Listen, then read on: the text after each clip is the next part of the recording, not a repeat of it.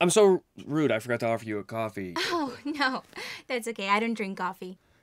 You do realize this is a coffee shop, right? Uh-huh. And that you're applying for a job as a barista? I can drink coffee. Oh, good. Congratulations! You are now a muggle. This is like an exact replica of what the rest of the country imagines a coffee shop in Brooklyn is. We're not your friendly neighborhood coffee shop. Off! Get off my couch right now! Kidnaptress. Wench! We're not even very friendly to each other most of the time. I swear, I will! Hate you. Hate you. Like a gang of screwed up misfits that just sort of ended up spending our days together. Isn't that just a gang?